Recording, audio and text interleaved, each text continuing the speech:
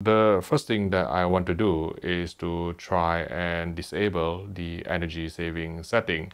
Now, if you go into the picture menu, you will see that the default picture mode is Eco, and normally I would like to switch to a more accurate picture preset, say filmmaker mode or as an expert dark space mode. And once I do that, I want to make sure that the TV is not actually changing the picture output on the fly because of some energy saving settings.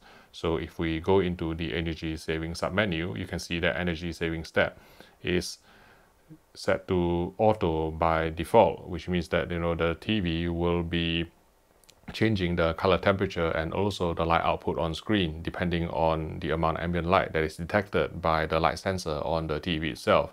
So normally I would turn this off to achieve a more consistent and more accurate color and also light output from the television. After that, every time I switch off the TV, you will be greeted by this LG logo, and there is a way to turn it off, because I think some of you probably don't mind that, but some of you may be like me, you think that you have already paid a lot of good money for a television from a certain company, and the last thing you want is for the logo of said company to be shoved down your throat. And the way to turn off the logo from being displayed every time you turn the TV off is by spamming the mute button on your Magic Remote. You press it a lot of times, and this will bring up this secret menu, and you can actually go down here which says show LG logo when turning off the TV. It is engaged by default, and if you turn it off, then after that, every time you turn off the TV, it will straight away go into standby without displaying the LG Life's Good logo.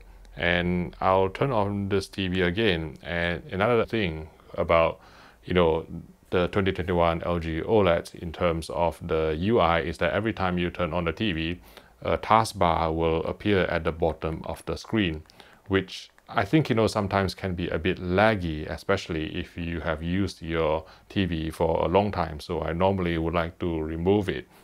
And the way to remove it would be to go into, let's say, the picture user menu, and then go into general, go into system, and then go into additional settings, home settings, and I would normally turn both of these off. So this way, every time I switch on the TV, I'll just get straight into the content that I was last watching, and I don't need to wait for a taskbar to appear at the bottom of the screen, which more often than not is of no interest to me. And some of you may ask me, but Vincent, I want to actually watch Netflix and stuff directly from the taskbar. But if I'm honest, you can actually switch on the TV and go into Netflix directly by pressing the dedicated Netflix button on your smart remote. The same goes for Disney Plus.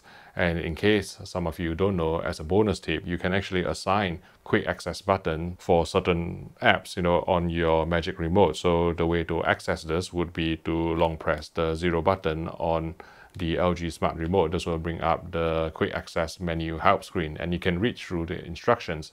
But basically what this allows you to do is to assign quick access buttons to the numbers 1 to 8 on your Magic Remote, and you can assign quite a number of different apps really. And let's assign Art Gallery to the number 1 button, and then if we can get out from here, and if we long press the number 1 button, this will immediately allow you to access the Art Gallery.